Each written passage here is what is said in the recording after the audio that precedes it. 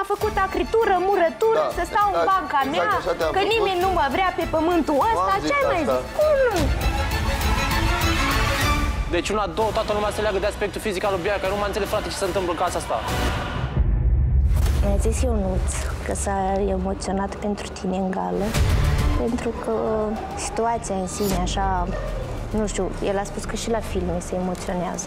Ei n-au cu ce să mă influențeze pe mine sau să mă pună pe mine într-o lumină proastă, pentru că nu eu vorbesc prin cuvintele lor, ci ei se arată exact așa cum sunt. Eu mereu am spus, când cineva vorbește în mine, nu vorbește în mine, vorbesc despre ei. Așa că o să vorbesc cum vreau eu și o să-mi susțin punctul de vedere exact așa cum știu eu.